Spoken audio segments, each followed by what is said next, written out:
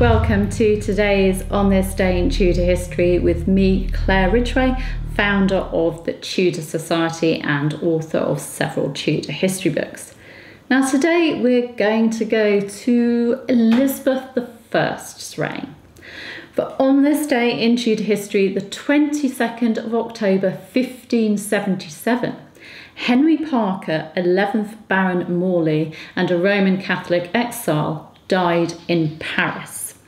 Morley had fled abroad after refusing to subscribe to Elizabeth I's Act of Uniformity and also after being implicated in the 1569 Rising of the North, or the Northern Rebellion.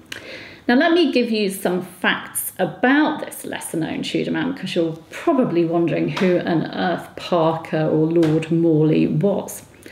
Well, his birth date is unknown, but it's thought to be around 1531, 1532, and he was the eldest son of Sir Henry Parker and his first wife, Grace Newport. He was also the grandson of Henry Parker, 10th Baron Morley, a man who had grown up in the household of Lady Margaret Beaufort, mother of King Henry VII, and a man who was also known for his literary translations. He was also the nephew of Jane Boleyn, Lady Rochford, wife of George Boleyn and sister-in-law of Queen Anne Boleyn. He was educated at Gonville Hall, Cambridge, and in October 1553, after the accession of Queen Mary I, Morley was made a Knight of the Bath in the celebrations surrounding her coronation. In November 1556, on the death of his grandfather, he became Baron Morley and attended his first parliament in December 1557. Then, in 1560, he was made Lord Lieutenant of Hertfordshire. He was married to Elizabeth Stanley, daughter of Edward Stanley, 3rd Earl of Derby, and Lady Dorothy Howard. And she was also granddaughter of Thomas Howard, 2nd Duke of Norfolk, so she was quite a prominent lady. In 1561, he played host to Queen Elizabeth I for 2 days at his home, Allington Morley, in Great Hallingbury, Essex. In that same year, he was described by the Spanish ambassador in a letter to Philip of Spain as one of the best and most Catholic gentlemen of this kingdom, and much attached to your Majesty's service. Then, in 1569, Morley refused to subscribe to Elizabeth I's Act of Uniformity, which had been passed by Parliament in 1559 and which was part of Elizabeth's religious settlement.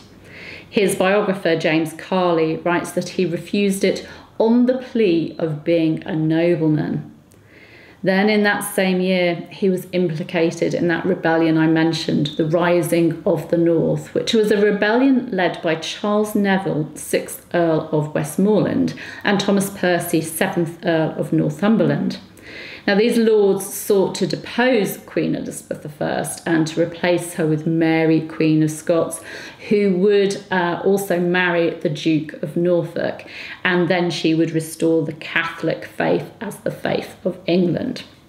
The rebellion actually failed, and due to being linked to this rebellion, Morley decided it best to flee England in early June 1570 and go to the continent, where he settled in Bruges at first.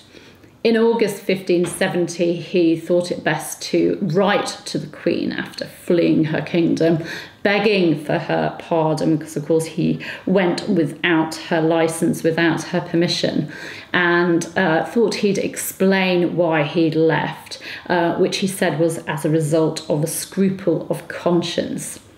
Now, Elizabeth commanded him to return to England, but he ignored her command and spent the rest of his life on the continent, spending time in Bruges, Madrid, Lisbon, Paris, Venice, Antwerp, and Maastricht, as well as Paris, where he died. Sorry, I did mention Paris there.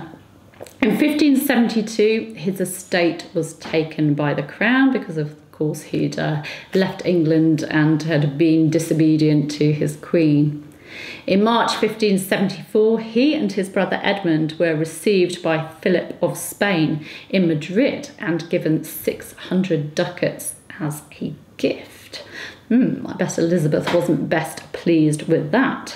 Now, Morley had left his family behind when he fled, and on Palm Sunday 1574, his wife Elizabeth was arrested at her London home while she was hearing Mass. Their eldest son Edward had also been arrested and had actually been imprisoned in the Fleet in 1573. In September 1575, Morley's wife Elizabeth and the couple's daughter and their youngest son arrived in Antwerp, so they decided to flee England as well. And in 1576, they were recorded as being with Morley in Maastricht. Morley died on this day in history in 1577 in the city of Paris, and his eldest son Edward became 12th Baron Morley. And in 1578, Morley's estate was restored to Edward. As I said, it had been the Crown's. Now, Morley's son Edward was a member of the commission who tried Mary Queen of Scots at Fotheringay Castle in October 1587, and his son William, who became 13th Baron Morley and 4th Baron Monteagle, was the man, he's gone down in history as the man who received an anonymous letter on the 26th of October 1605, warning him not to attend the opening of Parliament. He showed this letter to Robert Cecil, Earl of Salisbury, who in turn showed it to King James I, and it led to the discovery of the Gunpowder Plot, the search of the cellars underneath the Houses of Parliament, and of course Guy Fawkes being caught red-handed with all of that gunpowder. So I just thought I'd share that trivia with you because they are rather an interesting family, don't you think? So that's what happened on this day in Tudor history in the reign of Queen Elizabeth I in 1577.